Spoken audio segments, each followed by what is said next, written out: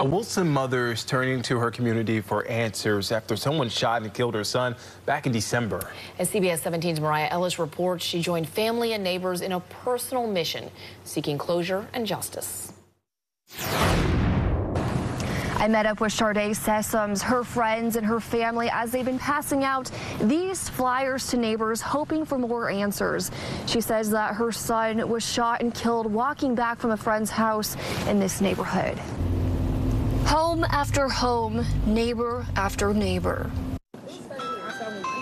Sharday Sessoms can't help but search for answers. Just having a child that you had for 16 years, and now you have to wake up every morning, go to sleep at night thinking about them and the hurt, heartbreak. Sessoms joined friends and family to pass out flyers Sunday afternoon.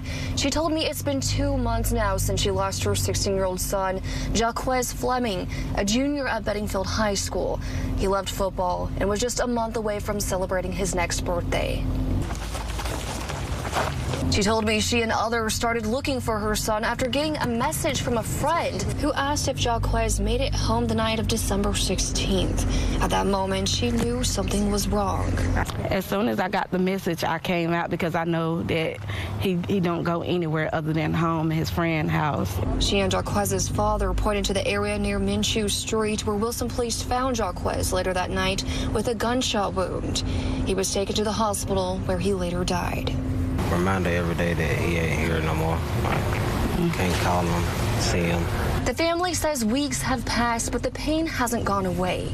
It's why Sessoms and others continue to knock on doors, handing out flyers, hoping a reward may bring some answers. Being that we can't bring them back, I mean, it'll be some type of closure, but it wouldn't heal our hearts. It may heal the mind a little bit just by somebody taking ownership of the crime that they did. We reached out to Wilson police, who tell us that they are still searching for possible suspects. This is still an ongoing investigation.